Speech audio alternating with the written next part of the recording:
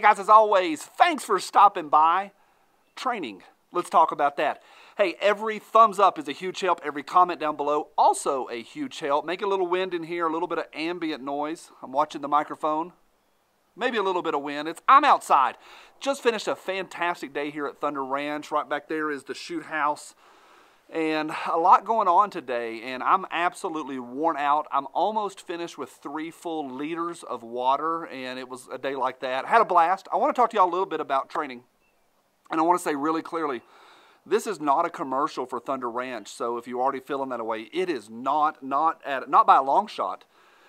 I'm not a big fan about talking about a lot of money with you all. I like being honest where I get firearms or ammo and stuff that I use. But I paid for this trip. I paid for the airline tickets. I paid for the ammo. I bought the rifle I'm using. I was invited by Clint and Heidi to come, so I came.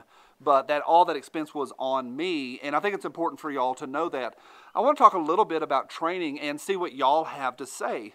Today while I was working, and I had a long day, like we're taking a long distance. It's a counter sniper course, so it's a 4-day course. Today was a little bit of classroom, and then we just pounded steel and working on targets at different distances.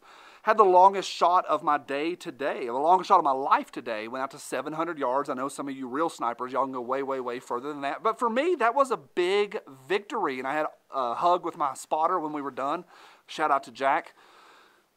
But every time we've mentioned training on this channel, and I talked to y'all a little bit in July about it, and I think once in August, people have gotten upset at me. And I don't want to chase the interpersonal back and forth over that. I want to say this, I think it's important. I really do, and I think it's important to go through days like I'm going through today. It's going to cost you time, it's going to cost you money, and you're going to be uncomfortable. But that's where I'm at. I want to hear your opinions. What do you think? What do you think about training? And I don't think it's enough to buy a box of ammo down at this store and then go out, shoot 50 rounds, and then put your gun away, clean it, and put it away for the next year.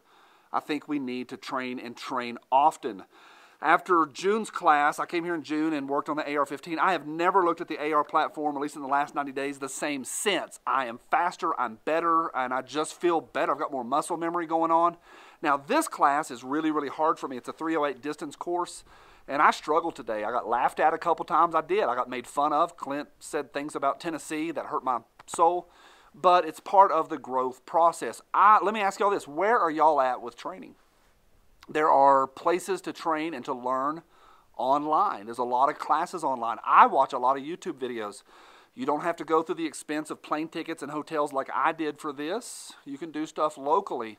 But my main point is this, and the older I get, the more I realize this. Grabbing that box of ammo, going and doing the same thing over and over, month after month, year after year, you're not going to get better. I shoot with guys regularly that are, bad stances and, doing the teacup, and they're just shooting the way they've shot for 15, 20 years, and they don't get better. I've gotten a lot better since I started in this industry, but I'm not there yet. So, time, energy, and discomfort. For me, the big one is discomfort, and I think that's a challenge for all of us. People get upset, they really do, and I hate to come back to that, but I needed to. I've been thinking about that a lot today, how upset people were at me back in June when I was talking about this, and they're like, I don't need to pay X number of dollars to get yelled at by a cranky old man. Well, that cranky old man might be able to teach you something, maybe not just here, but anywhere you find a cranky old dude who's got 50-something years of experience. And then also I've learned a lot just from the guys that, my partner that I was shooting with today, Short Shorts, we had some fun, but we also learned something together. So not to belabor the point, but my single point is this, it's worth it. And that's where I'm at today. I want to challenge y'all with that to get better at what you're doing. I am tired. I'm broke.